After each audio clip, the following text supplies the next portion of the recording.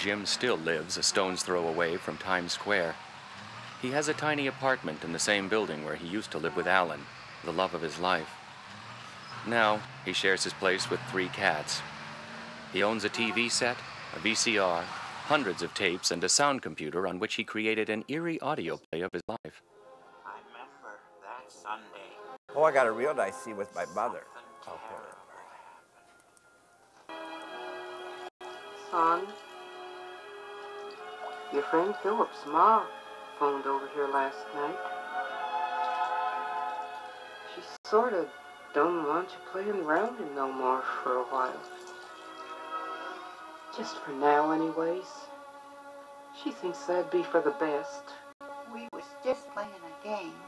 Son, you imagine too much. He's working on an audio treatment of a screenplay that he did. So although it sounds a lot like a radio play, it really is a presentation of a screenplay.